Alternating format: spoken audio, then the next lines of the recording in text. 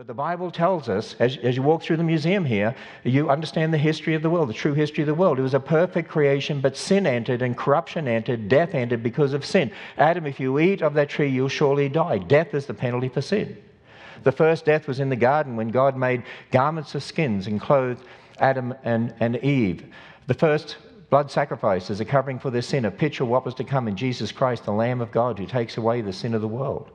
You see, without the shedding of blood, there's no forgiveness of sin because the life of the flesh is in the blood.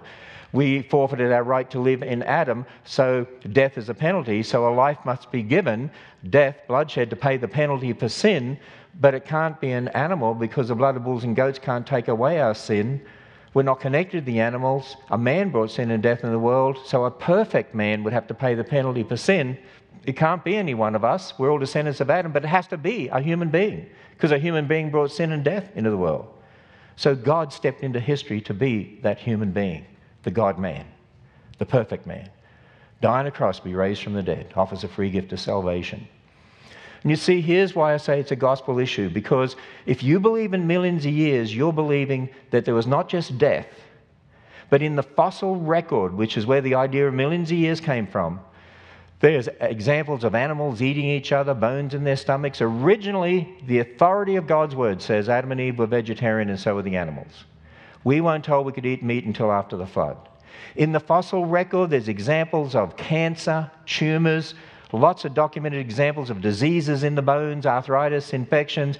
Wait a minute, that was before, you're putting that before Adam? Because that's where the millions of years fits, before man. But after God made Adam and Eve, he said everything was very good. So you're saying now God's calling cancer very good? No wonder the younger generations have this problem with how do bad things come about.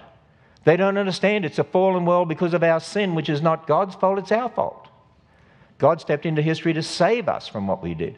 There are fossilized thorns in the fossil record said to be hundreds of millions of years old. But on the authority of God's word, it says thorns came after the curse.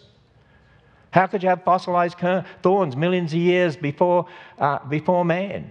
These two things can't be true at the same time. And if you think about it, if you believe in millions of years, you are blaming God for death. You're blaming God for disease. That's an attack on the gospel. Because Jesus Christ stepped into history to die on a cross because death was the penalty for our sin. It's an attack on the cross. And if there was death and bloodshed millions of years before sin, what on earth does the scripture mean when it says without the shedding of blood there's no remission of sins? Tell me how you explain that. If there was already millions of years of death and bloodshed and disease and God said that's very good. You know what the Bible calls death? An enemy. It's an intrusion. And one day there's going to be a restoration where there'll be no more death. Death will be thrown into the lake of fire. A restoration. That's what the Bible says. We're going to be restored to what it used to be like. But what did it used to be like? Millions of years of death and disease and suffering. You looking forward to heaven? See how ridiculous that is? And when these guys like Andy Stanley say, you've got to believe the Big Bang and all the rest of it, people, the Big Bang came out of naturalism.